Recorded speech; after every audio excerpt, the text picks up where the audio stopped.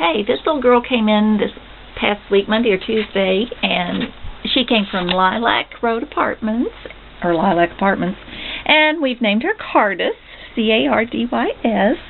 She looks to be about a year old, and she is absolutely adorable. There's no microchip, and we have no idea. Nobody's come looking for her, but we think she's cute, and we know somebody will want to give her a good home. She just won't sit still long enough for me to get a good picture of her. But maybe you can catch her face here. She's really soft considering she's kind of shaggy looking. Pretty girl. So I need a home.